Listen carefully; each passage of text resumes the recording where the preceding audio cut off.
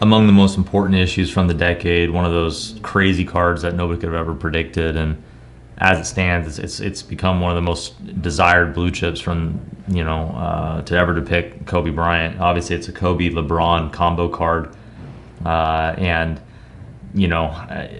represented here is that Gold Refractor parallel. It's the thing you never see, and offered here in mint condition. This is just one of the most loved and important trading cards of all time. The Gold Refractor obviously making it sort of otherworldly. Only 50 copies made for the golds. This is serial 34 of 50.